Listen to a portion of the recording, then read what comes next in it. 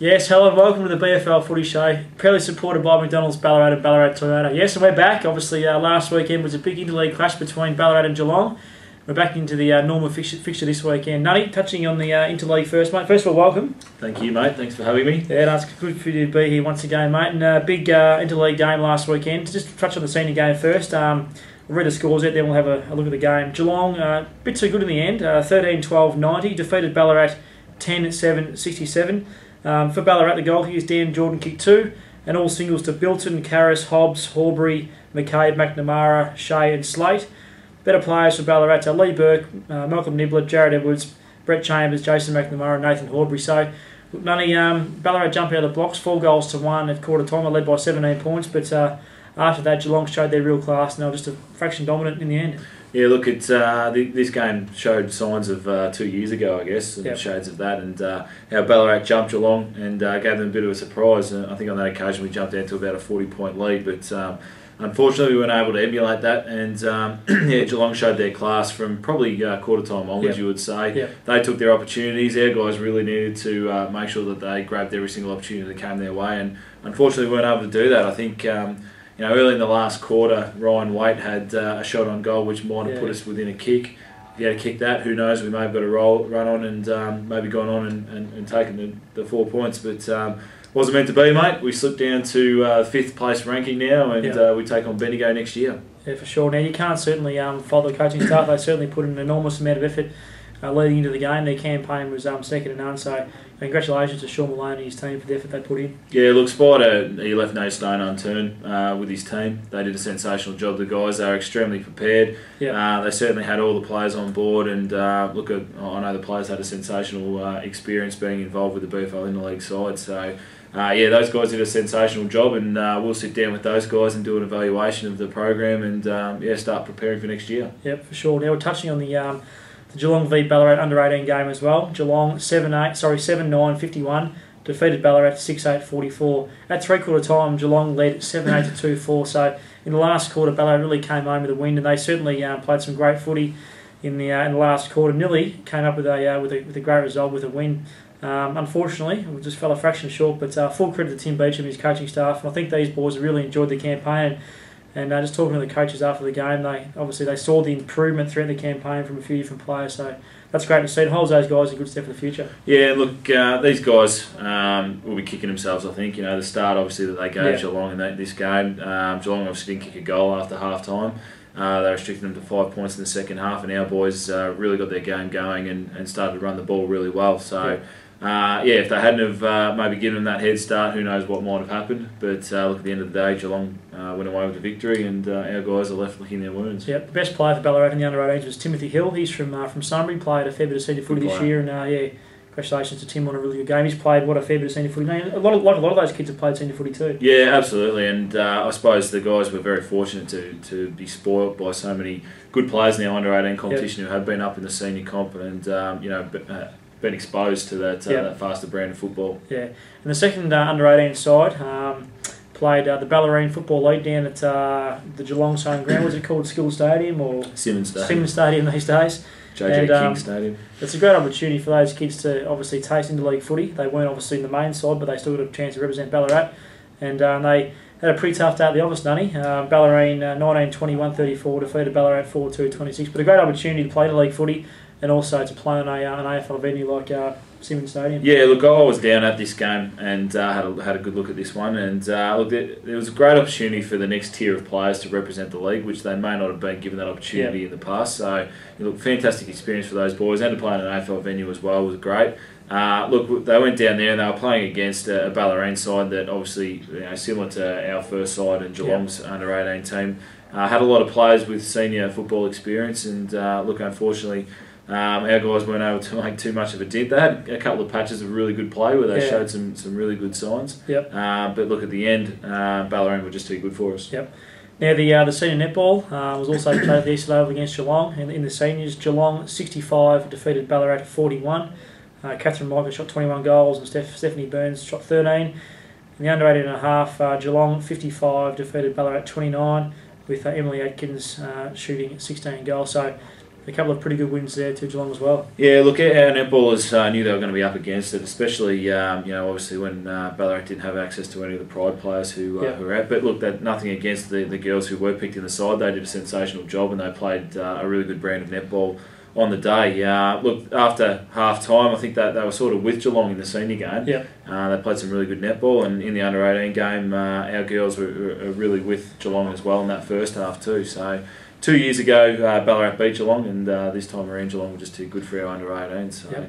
Yep. Look, some really good efforts, and the girls represented the league with a lot of pride and did a fantastic job. That's great. Now, we touch on Interleague. That means a lot of the competition's players have the weekend off, so I'm sure that for this weekend's games, you've got some pretty fresh footballs and netballs ready to go. I suppose for the after 7 or 8 rounds in, they'll be looking to I suppose establish their positions in the finals. Those sides that they're in the finals, and obviously the teams are just outside, hoping to win a few games and force their way in. First game we'll have a look at this weekend is Ballarat v Bacchus Marsh. Ballarat been in great form, Nunny, as we spoke about 2 shows ago. Bacchus Marsh have obviously improved a little bit as well, so this is a game you expect Ballarat to win at home.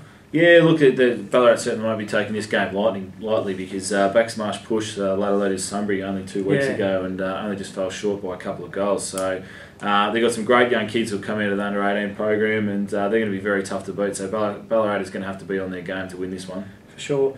Now, the next game we'll have a look at is Lake Wendouree v Sebastopol. This game's at the Wendouree Reserve on Saturday afternoon. Lake Wendouree recorded their first victory 2 weeks ago for the year. They've been pretty competitive, Lake Wendouree, all year, even though they couldn't get any wins on the board early on.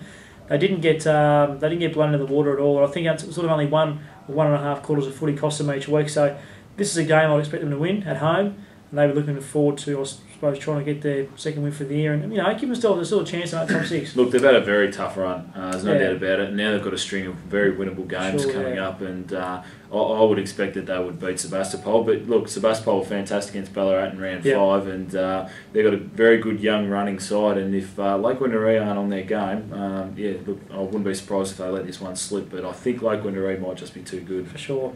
Now, Mountain South and East Point, a really big game this, I think. East Point, really getting their season together over the last couple of weeks. Had a really good win against North City last round.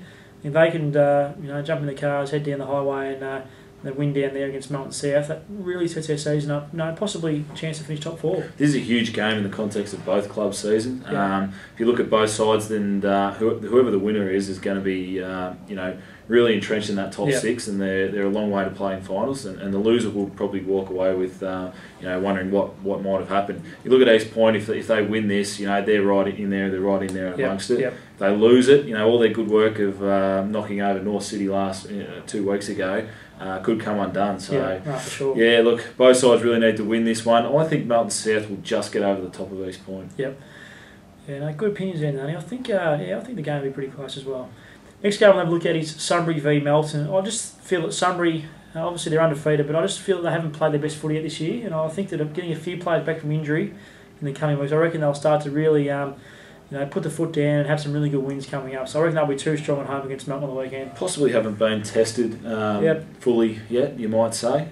Look, they've had a couple of tough games here and there. Their game against Melton South under lights, where they only just got over the line by 8 points, was a tough one. Yep. But look, when they come up to Ballarat, or some of the Ballarat sides travel down there to play against Sunbury, that's when they'll really be shown.